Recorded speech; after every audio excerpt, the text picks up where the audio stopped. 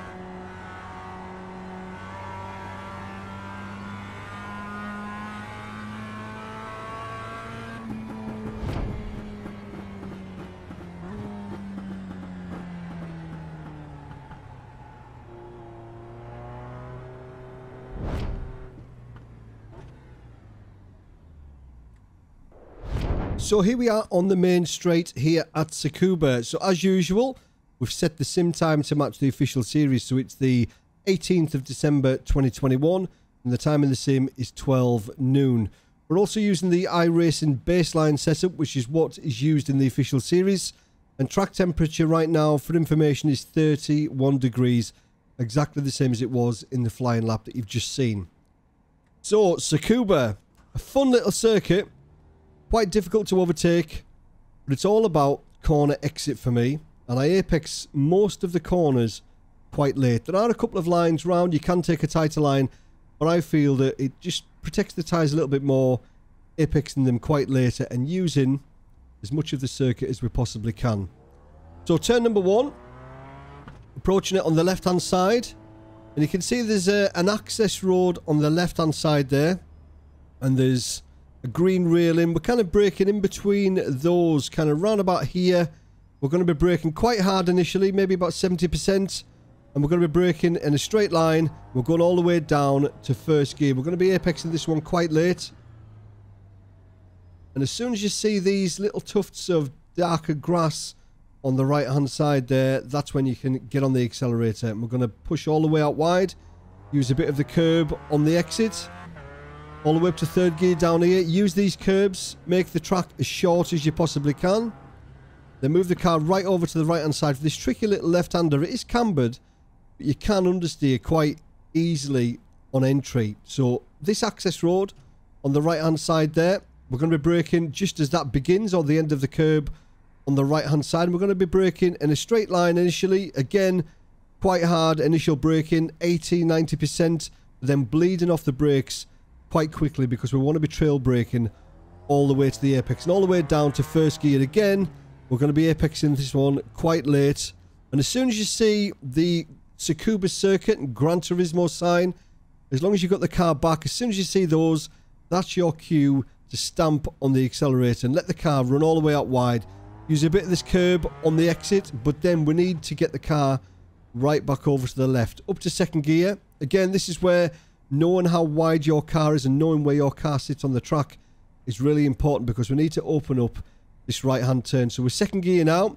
So just before the turn, we're going to lift just to transfer all the weight to the front tyres, just to give them a little bit extra grip. That will then make the car rotate a little bit easier. Kiss this apex on the right and get on the gas on the apex. The car will run out wide. Hold second gear until you start negotiating this left turn. Then up to third. Let the car run all the way out wide. Don't try and hold a tight line there because that will scrub a little bit of speed off. So just try and let the car drift out wide, then slowly bring it back for this right-hander here. And the braking marker here is just before the end of the AstroTurf on the left-hand side. They can just see it to the left of the car. And we're going to be braking in a straight line again. An apex in this one quite late, all the way down into second gear. And again, there's some darker patches of grass just to the right of our car there now. As soon as you see those, as soon as you get alongside those, get on the gas.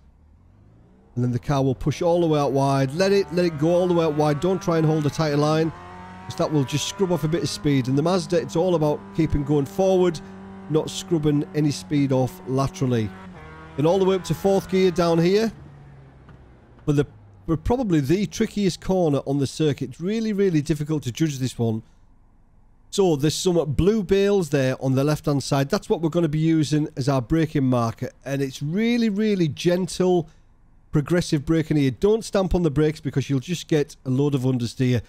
So all we want the car to do is just slow down a little bit and start moving towards the apex. Nice and gentle. So just light initial braking. Trail brake in third gear. And we just want the car pointing towards the apex, balancing it on the throttle. And as soon as you get to this point, then we can accelerate and use all of this on the exit. You won't get off track. We'll slowly try and pick up the pace now. So braking just after the access road, all the way down into first gear. We're going to apex this one really late. There's the dark piece of grass, so it means we can get on the accelerator. Up to second. Use these curbs. Up to third. Then just at the access road on the right hand side, we're going to be braking down into first gear, apexing this one quite late. Looking for those signs. There they are. That means we can get on the gas. Move the car over to the left. A little lift just to get the car pointing where we need it to point. And get on the gas at the apex. Change direction up to third. Let the car drift out wide. Then move it back. Just before the end of the AstroTurf, we're going to be braking down into first gear, apexing quite late. Get on the gas. Let the car run all the way out wide. A very, very short lap here at Tsukuba. So again, we're looking for the blue bales on the left-hand side, and we're just going to be braking really gently and down to third. Just playing with the throttle, get it pointing kind of where we need it to be, and get on the gas, let the car run all the way out wide. Then up to fourth. After the access road, down to first gear, nice and tight, apex late, get on the gas. Up to second. Up to third, move the car over to the right hand side just before the access road, all the way down to first gear. Apex late, looking for the signs, there they are. That means we can get on the gas. Just a little lift before we turn, then back on at the apex. Car will run wide. Let it drift all the way out to the right hand side, then slowly move it back just before the end of the AstroTurf. All the way down to first gear, and we're going to apex this one late.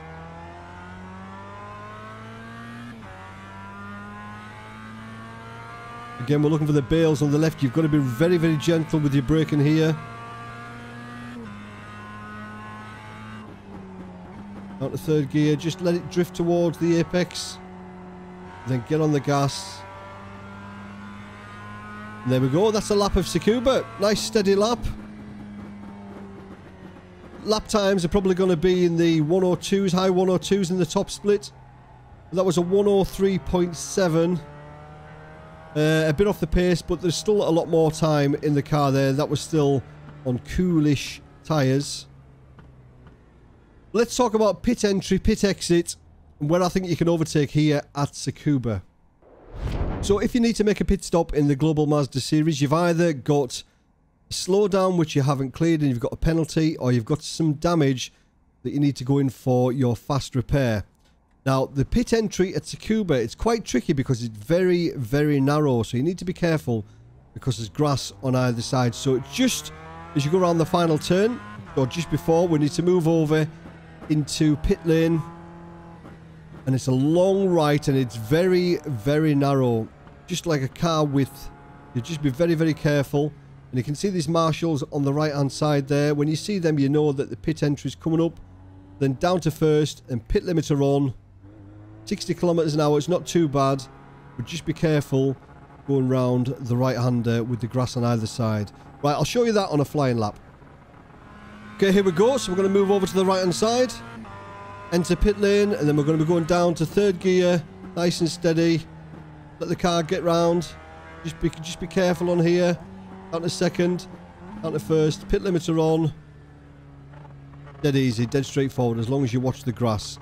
We'll talk about pit exit while we're here. There's the green cones. That's where we can release the limiter. Again, with most circuits, all you need to be mindful of when you release the pit limiter now is you're pretty much at the turn-in point for turn number 1. So if you've gone in for your fast repair and there's guys coming around to lap you, just bear in mind that they're going to be turning in at this point. So just adhere to the blue flag, just back off, let them guys go, and then just join in and jump in behind as soon as you can.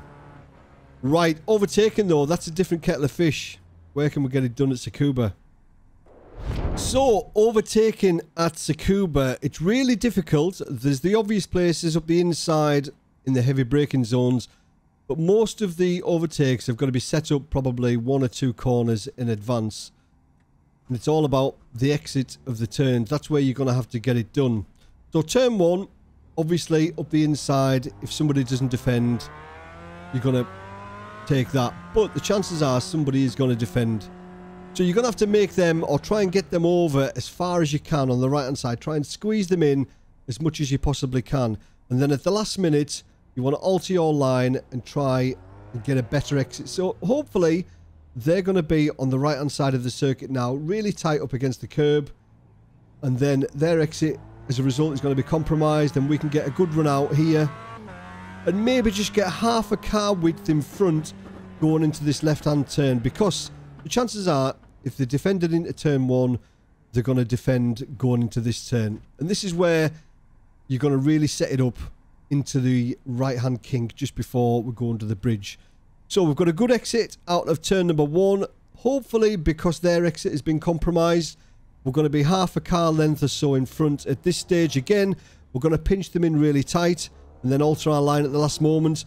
But because we're going wider, that means that our turn isn't as sharp and we can get on the gas a little bit earlier than they can. And when we do that, as long as we're on the inside at this point, then we've got the move done going round this right hand kink. And if we don't have the move done, if they hold it round the outside there, then there's no way they're going to hold it round the outside for this next right hand turn. So that would be my advice. You start setting it up turn number 1, and you might only be getting the move done properly in this turn. Another place to overtake is on the exit of the final turn. Again, similar principle.